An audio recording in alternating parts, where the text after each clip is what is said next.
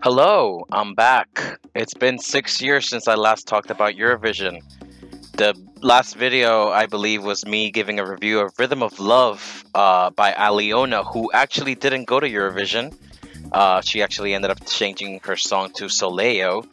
But I feel that I should go back to commentary. I started right around the same time that other vlogs started with Eurovision, and they pretty much escalated to a higher level, and I'm still behind. I'm actually still recording from the same computer, and I actually wanted to discuss yesterday's grand final. I'm only going to discuss the final. I might make a little note about the semifinals, but it's just a general review of the show just because I haven't seen a Eurovision this amazing in the longest time. I actually have watched all of them. You may believe me or not.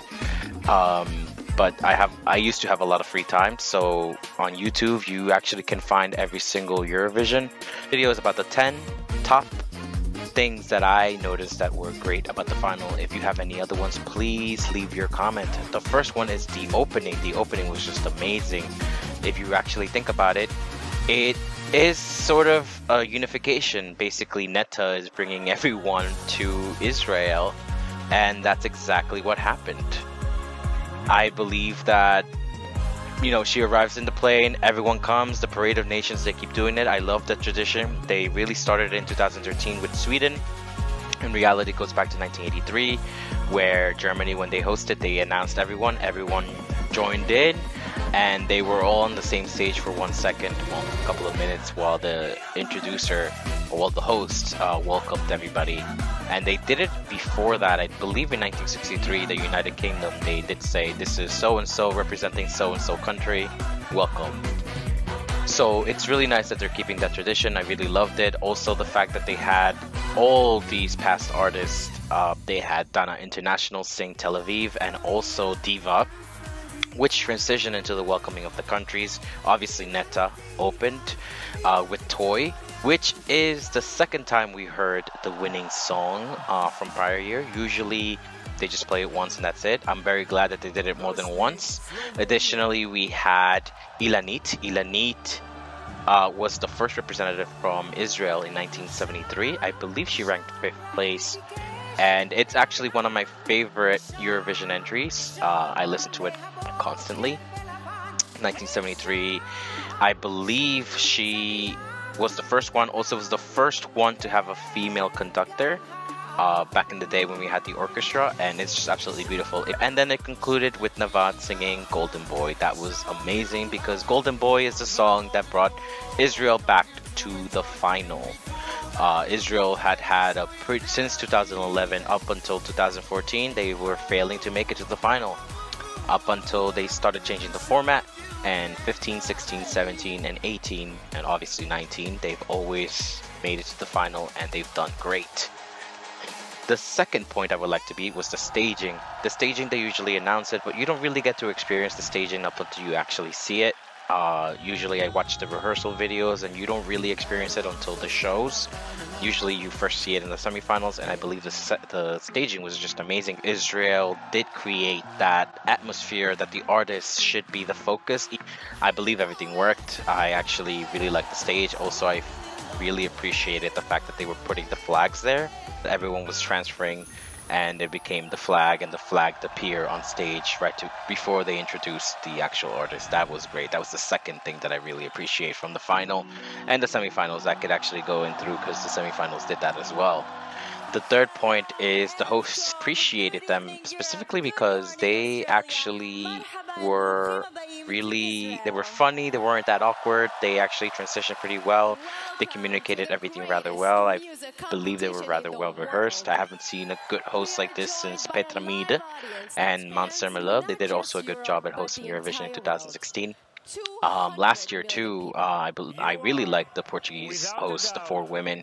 I believe they were amazing. I've seen many Eurovision hosting, and the hosting keeps getting better and better.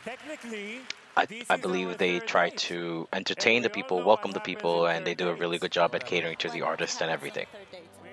My favorites this year were actually, and I'm just gonna mention a few of them.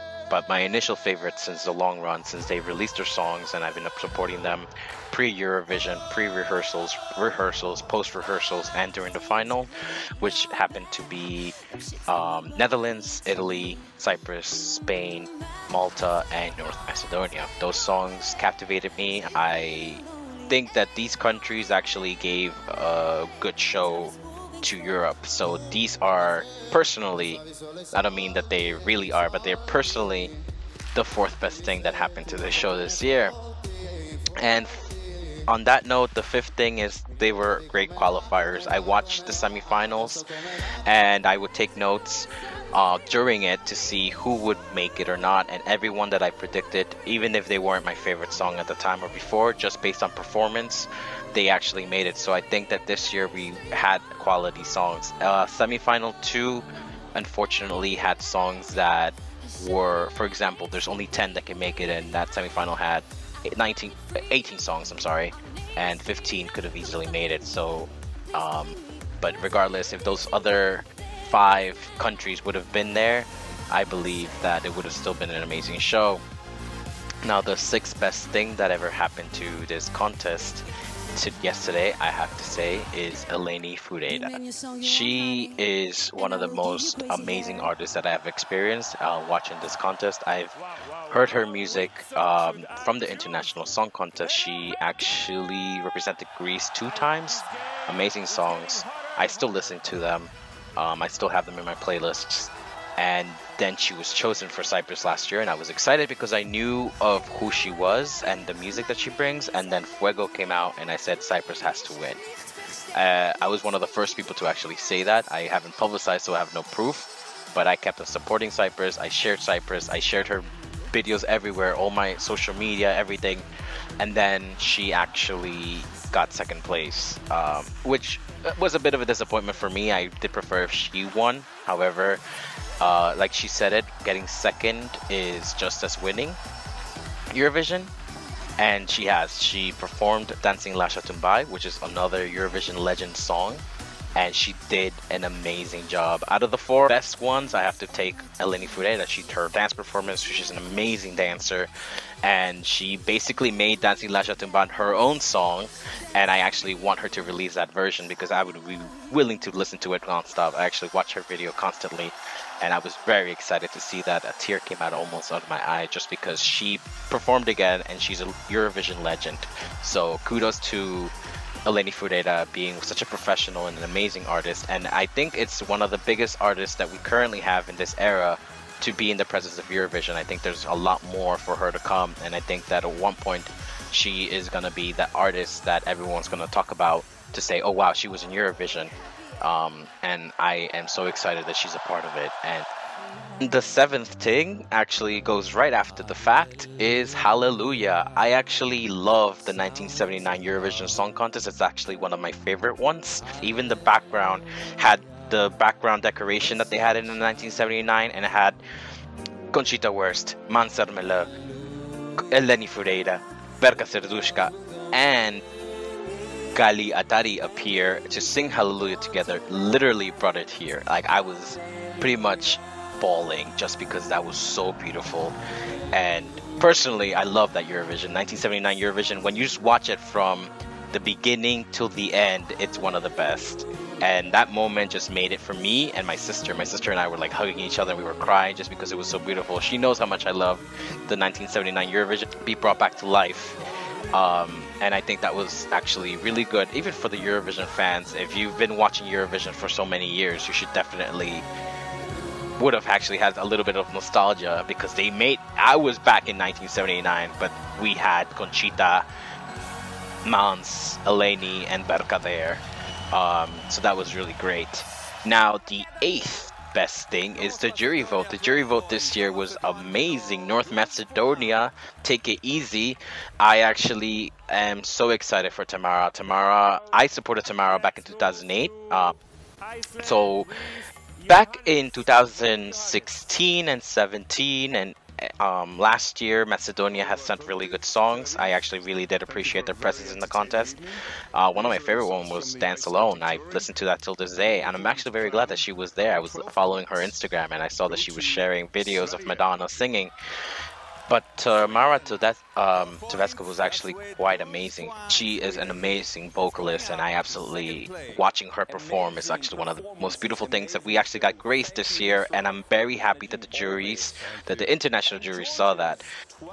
Now, the ninth best thing this year is the new thing this year, and actually I was a very vocal against it. I wasn't very happy with the fact that they were gonna give the points in a very different order, because I thought it also took away from the fact that the televote is actually another set of points. So giving from down up made sense to kind of appreciate the fact that we're not actually seeing the 12 points that certain countries gave other countries. So when you get the top 10 voted, you actually get to see, okay, so you're 10th place, you're 9th place. So these 10th, 9th, 8th and 7th countries actually do appreciate the fact that they were voted and ranked that well, because sometimes it's not the same countries that were ranked in the jury vote. However, it did make it more exciting. It was nerve-wracking. I was nervous the whole time, the televote, till the end, because Sweden actually won the jury vote, and they were the last ones to get their points, and that made it very, very I was very nervous, and I'm pretty sure everyone else was. I was shaking. I was holding my sister's hands, and I was like nervous because I was rooting for the Netherlands. Thought for a second the Netherlands was gonna get second, and fortunately they did not. They won. I'm also still very mixed about getting the first place, because technically North Macedonia only got 50 points and Sweden got 93 points. They were significantly low. Obviously Norway, who was lower in the jury votes, got sent up because they won the televote. So it's still a mixed feeling. It definitely does make it more exciting. I think that one day Eurovision might give someone a heart attack. Knock on wood that it doesn't, but at the same time, they should also rehearse better. I think they gave Malta 20 points and they showed her face. I was actually supportive of Malta, and when I saw her face, also my sister, we got excited thinking that, oh my goodness, she did better, but they just gave her 20 points, and that's just sad to see her face. Same with Czech Republic. There was no point in showing their face if they got significantly low points. You are either gonna get really disappointing reactions, or kind of like, oh, okay, thanks. I understood for North Macedonia because she was up there. Perhaps for the following years they should just show the scoreboard rather than the person, and then they just show the person who wins, if they wanted to continue with this, because at the same time even Sweden looked disappointed that he only got 93 points. That's a pretty low set of points when other countries got 200s and 100 points, and they just simply didn't get the support that they needed. However, I still think that was the best part of the night in terms of the ninth thing. Now, before I get to my 10th, I have some honorable mentions.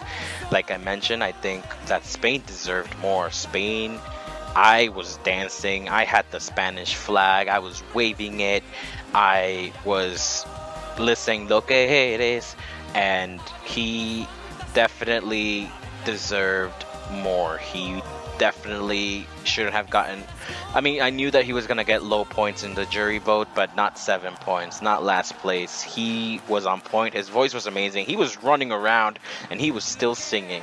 They should appreciate that, because not many artists can do that. At the same time, the honorable mention is that his performance was just on point and it was amazing, and that he deserved more. And I'm mentioning Miki because he wanted to go to Eurovision. He made it to Eurovision with an amazing song. It was hype. It's the only hype song this year, and he was able to only get a couple of votes in the televote, which I actually was surprised as well. I thought people were more likely to be excited, but hey, they did get 12 points from Portugal, so good luck, good job, Mickey, because at the same time, even though we couldn't get to see you cheer on your 12 points, you did reserve them and you earned it, because everyone in Portugal supported your song. And here too, we could have voted, we could have done that too. Another honorable mention is Madonna. A lot of people have mixed feelings about it. People were making fun of her because of the auto-tune. People were not very happy with the fact that she sang an old song. However, I have to mention her as an honorable mention because she is still one of the biggest pop artists in the history of this world. She is huge. If you say Madonna, everyone knows who she is. So for someone so mainstream to show up at Eurovision, I think that's a big deal because it gives Eurovision more attention, and I think that it deserves more attention and the respect that it needs. I actually talk about Eurovision all the time, and no one really cares sometimes, and it's such a bummer unless you're European. So the fact that Madonna was there, I don't think it's gonna make it more mainstream, but at least for the fact, I think it's honorable mention. Also, because she gave really inspiring words to ensure that everyone is a winner, and it's true. Everyone there worked hard. Everyone there was from the beginning, and those words I was clapping because it's true. No matter if you ranked last, if you ranked here, if you ranked first, third, second, whatever, everyone there was a winner. Just for the fact that they're representing their own country. The results, there's always has to be an official winner, but I think that everyone did their best. Everyone was amazing. The one last thing that I may have to say that may not be honorable is the situation with Iceland. Iceland showed their support for the Palestinian. Now, I don't know too much about the situation in Israel, and I do not want to comment something that I'm not well versed, and I don't want to take a side of something that I'm not well versed. However, with that being said, the situation there I know is controversial, so Hatari, the band or the group from Iceland, did mention that they were going to do something political, and that was the most that they did. I'm glad that that was the most that they did. It was controversial in itself, and the EBU reference group has to take some decision based on that, and I hope they don't penalize the country. Perhaps something has to be done. I know a lot of people want to ban Iceland, but I don't think the country should be responsible for the actions of the representative. I know that they were happy with the song and they wanted to send something new and different and bold, and it worked for them. They made it to the final, but I don't think the country, the citizens, because they might be just as uninformed as me, and who knows. I just wanted to mention that it's not an honorable mention because it's not an honorable thing, but it's also something to mention that it happens. And the last but definitely not least is the win. The win is the best thing that has happened in Eurovision in my sense, because for the first time my favorite song actually won. In the last 10 years, I actually really supported non-stop Alexander Rybak for Norway, and I was very happy that he was winning. I was very worried for the Netherlands this year because he didn't have a landslide win, but that's because the songs were much better. In 2009, there was not that much competition except from Iceland and Azerbaijan, who actually ended up getting second and third. This year, anyone could have easily taken it because they all did an